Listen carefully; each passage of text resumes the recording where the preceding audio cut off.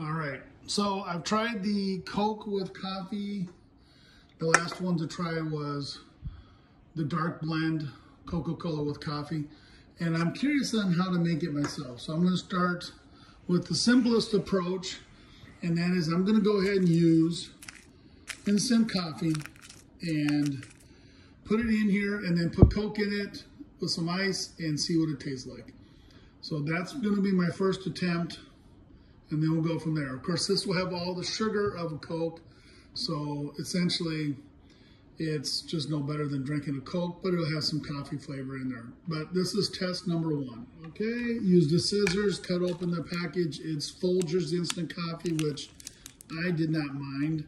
Now, I do know that on this can right here, if you read the ingredients, it does say coffee powder right after caramel syrup. So they are in fact using also instant coffee.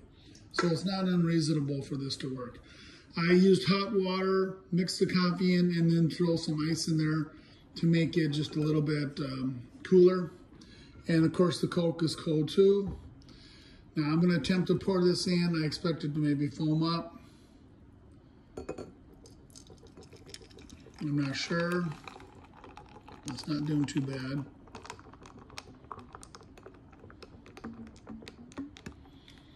And I'm getting that same kind of foam, thick foam that was in the can. So we're gonna have to let that go down just a little bit.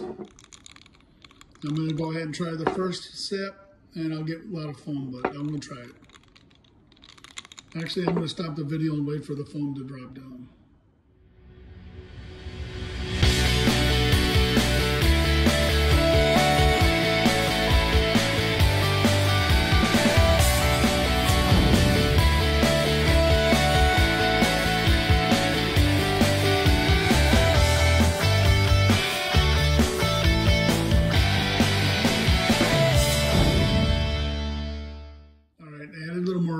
Coca-Cola to it. It's kind of amazing how much that foam is pretty thick stuff.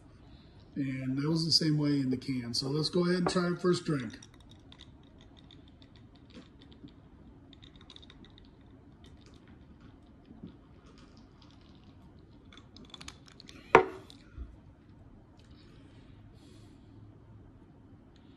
That tastes very close to this form right here.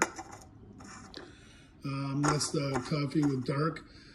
I would probably say that Coca-Cola used a little better quality of coffee powder. It's not that the Folgers is really bad. I was surprised how well it tasted. It tastes much better when you throw sugar and cream in it.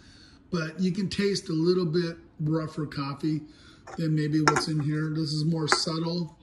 Just as strong, but more subtle. So, I would say this works.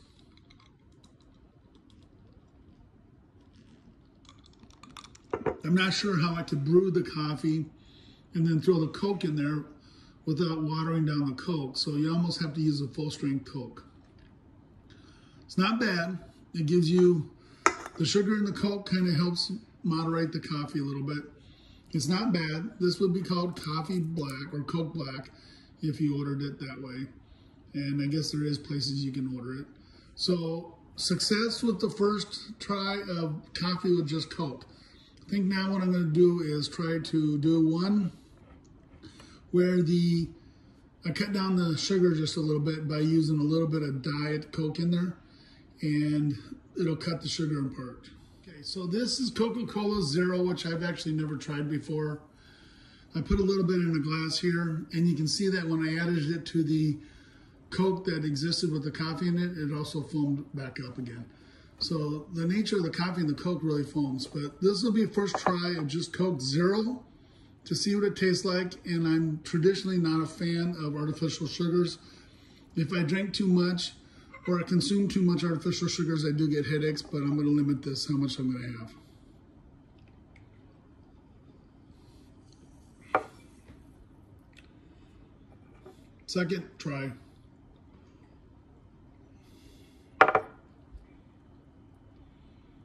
Okay, I'm surprised it's not that bad.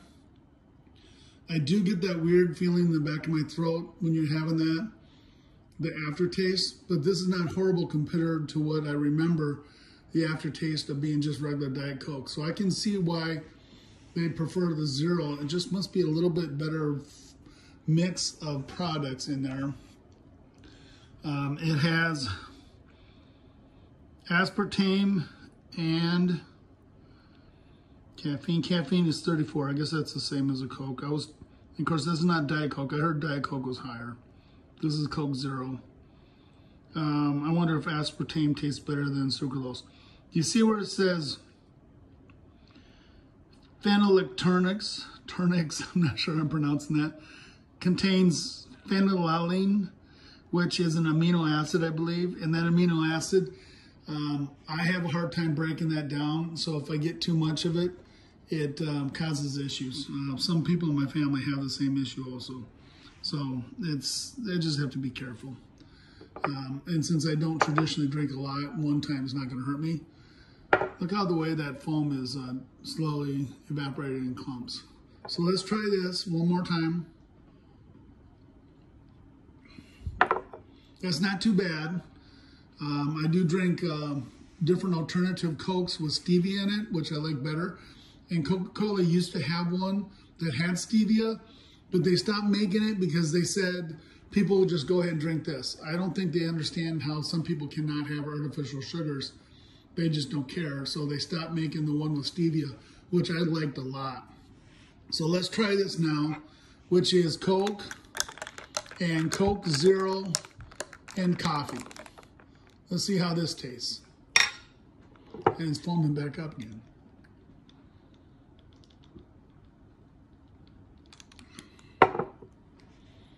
Okay, that's pretty good. Since it's about a half and half mix, this is normally 200, but I only put a half a thing in. So it would be 100. And then this mix right here with that would make it about 50 calories. So 50 sugar calories is not horrible to try. So I can see myself mixing half and half and seeing how it affects me. Let's put this in here. I still think this is probably a little better, probably because they're using a higher quality of coffee. I've just explored instant coffee a little bit. So I'd say it's a win. If you want to cut down the sugar, instead of using all Coke, you can put in some Coke Zero.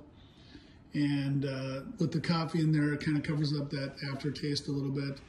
And you would get something very similar to that, much cheaper. This is $1.86 a can. And this right here is, I don't know, it's $3.50 for 6 of them. So if you was to do 40 cents, 50, 60 cents, about 60 cents a bottle. And you do half of a bottle. And this is $1.08 for this. And of course you can buy different bulk levels. So you're definitely drinking this at half the price, a little bit better than half the price. Let me try it again.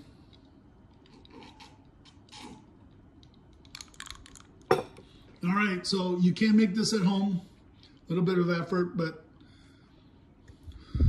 this still wins.